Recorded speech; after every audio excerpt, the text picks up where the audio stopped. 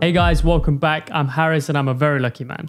I'm lucky because I work in investment banking and I hold a CFA charter, which means that hard work is behind me. But I know some of you are still doing it, so I'm here to help. Now, if you see my other CFA videos, you'll know I passed all 3 exams first time, scoring in the 90th percentile at level 1 and 2. In today's video, I'm going to step through exactly how I did that. Now, I have made this video before, but I'm remaking it for 3 reasons. Number 1, it's been almost a year and I remembered things that I didn't include the first time. Number 2, there's been some curriculum changes, so I'll touch on these. And number 3, my first video was terrible, so this one will be a nicer viewing experience. So without further ado, let's go. Number 1 on the list is still understand your motivation. From my perspective, this is even more important now because since I got my life back, I've had time to reflect on this. Why are you doing the CFA charter?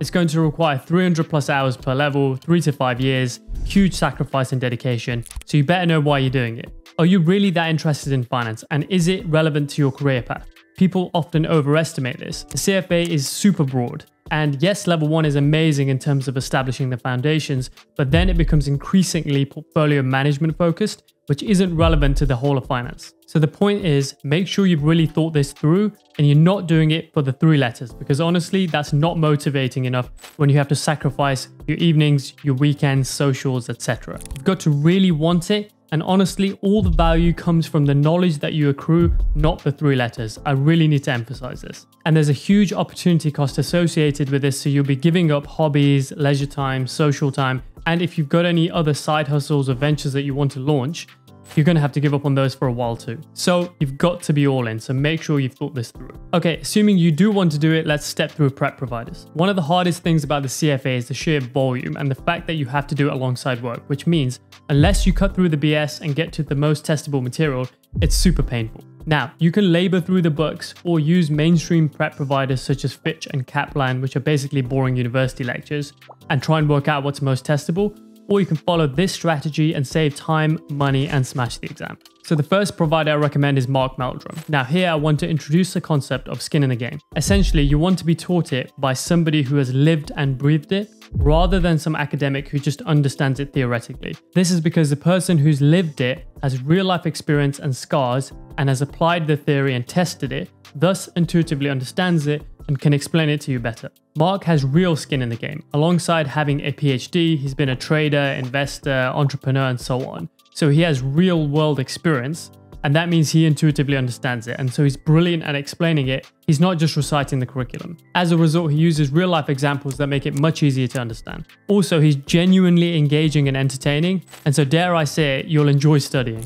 Alongside his main lecture material, he also provides seminars, which are super helpful in establishing first principle thinking. More on that later. His review videos are also amazing. As I said, the curriculum is vast and it's quite difficult to review it at pace, especially as exam season nears. So these videos are super helpful with that. He's also super economical. So depending on the level, it costs 370 to 440 Canadian dollars, which is equivalent to 250 to 330 US dollars. And that compares to $1,000+ for Fitch and Kaplan. So it sounds amazing, right? And Mark Meldrum is, but there's one deficiency, and that's his notes. He essentially only gives PowerPoint notes, which are just not enough, and that's where the second provider comes in, which is IFT World. Now this is an Asian provider, and they also have excellent lecture material, and I actually used it at level 1. Still much better than Fitch and Kaplan, but their competitive advantage is their notes, which are absolutely superb. They're concise, to the point, well presented, and focus on the most testable material, which as I said is half the challenge with CFA given the breadth of information. But these prevent you from having to make your own notes from scratch, which saves you a ton of time, which is key given you're studying alongside work. Now I'll touch on that again in study strategy, but the notes are roughly 90% synchronized with the Mark Meldrum lectures, which is good enough, and you can plug the gaps with your own annotation. I would also recommend you buy IFT's high yield package, which is an absolute cheat code. The package includes lectures and notes which apply the Pareto principle or the 80-20 rule and focus on the most testable material, which almost always comes up in the exam. And this helps with 2 things. Number 1, with your reviews. As I said, as you approach the exam, it becomes much harder to go through the material over and over again. So having a concise set of review notes which focus on the most testable material keeps it fresh in your mind and helps focus your attention. The second thing is, again, because you're pressed for time, you won't always be able to go through each module in the same level of depth. So if you found you've not had enough time to go through one, these notes again help focus your attention on the most testable material, which means you can go into the exam with at least some level of preparation. The main lecture notes range between $99 and $149, whilst the high yield package ranges between $149 and $215, depending on the level. Now, I have secured you an exclusive 10% discount if you use my name, Harris, as a coupon code in the checkout. The links to the notes and packages are below, as is the coupon. Now, let me emphasize, using both Mark Meldrum and IFT for level 3, which is the most expensive level, brings the total cost to $694, which is significantly lower than the $1,000+ that you'll pay for Fitch and Kaplan for a comprehensive package with superb lectures and superb notes. And as I said, if you use my exclusive discount, you'll get another 10% off the IFT portion of that. So it's a win-win. Generally, the CFA is an investment, so you might as well make it a worthy one. Okay, now let's step through study strategy. Firstly, consistency over cramming. There's loads to get through. If you cram it, you'll hate your life and you won't learn anything. This is a disadvantage as you move on to level 2 and 3 because it becomes increasingly application and evaluation based. So if you want to extract maximum value, you need to go slowly. In terms of timelines, I would allocate 2.5 years for the full charter. That means 6 months of study for level 1, 6-month break, 6 months of study for level 2, a 6-month break, and then 6 months of study for level 3, and then you're free. If you can, try and sit your exam in the Feb or May window so that you're studying those 6 months over winter. There's nothing else to do during winter anyway, so you might as well work hard and then you can enjoy your summer. Also, allocating 6 months of study per level allows you to work through the material in digestible sessions of around 90 minutes, which is the optimal amount of time to study according to the ultradian rhythm, which is a biological cycle that determines how long you can effectively focus for. Now, that doesn't mean study 90 minutes only, it just means work in 90-minute cycles,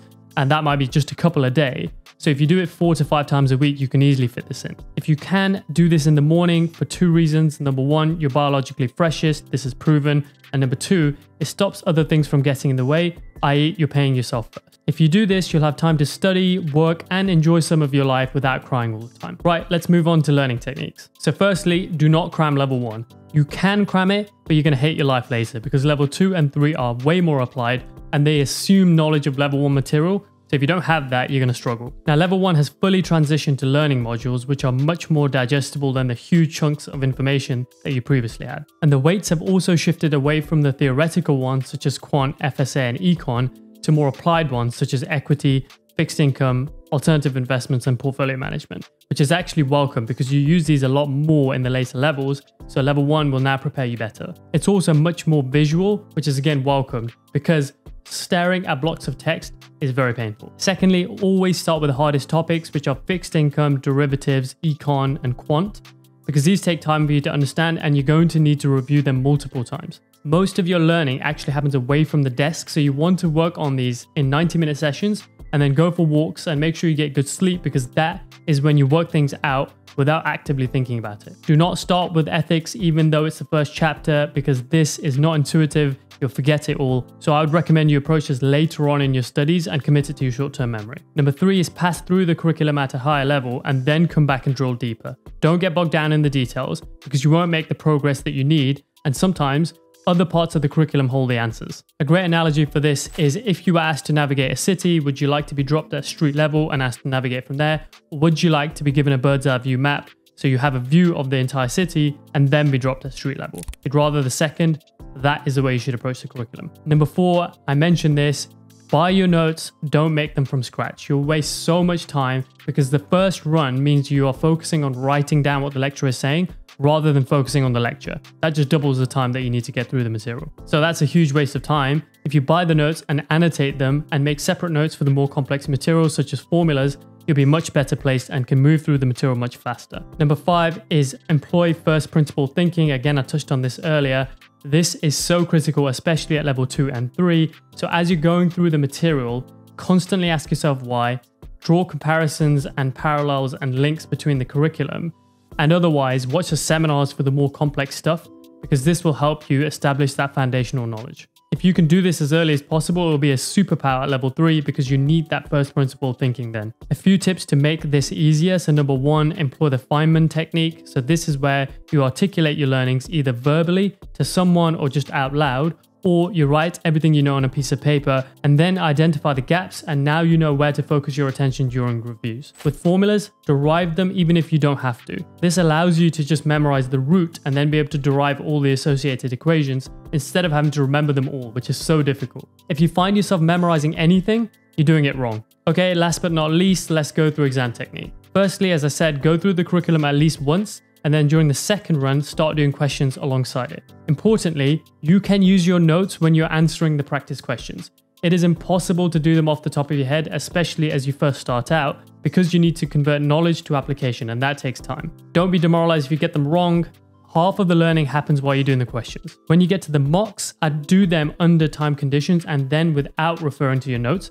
But again, if you struggle and you make mistakes, don't worry, because often the mocks are designed to be harder than the exams. A good analogy for this is boxers train against opponents of a higher weight class, because when they have them up against the ropes and they push them away, it strengthens them, and it means in a real fight, when they're up against a lighter opponent, it's much easier to push them away. That is what mocks do for you. When you do the real exam, you'll be better placed. The question banks have loads of questions, so do them all if you can. Finally, when you get into the exam, make sure you follow these tips. Never spend time on a question where the answer does not come immediately to mind. Use a flag function and carry on, you'll have time to come back. This way you get 50-60% of the exam under your belt straight away, and then you can use the remaining time on the questions that you struggled with. Make sure you slow down and read the question.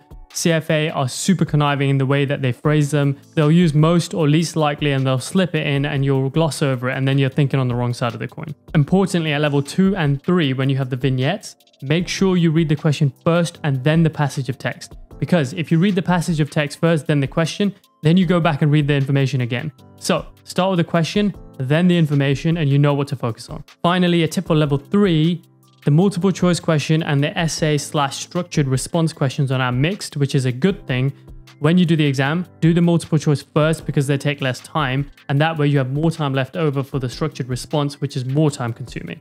So I would do that at level 3. Okay, there you have it. Hopefully that's added a ton of value. I hope you smashed the exam. If you like this, then I've got a bunch of other CFA videos on my channel. You can check them out. And otherwise, thanks and see you in the next video.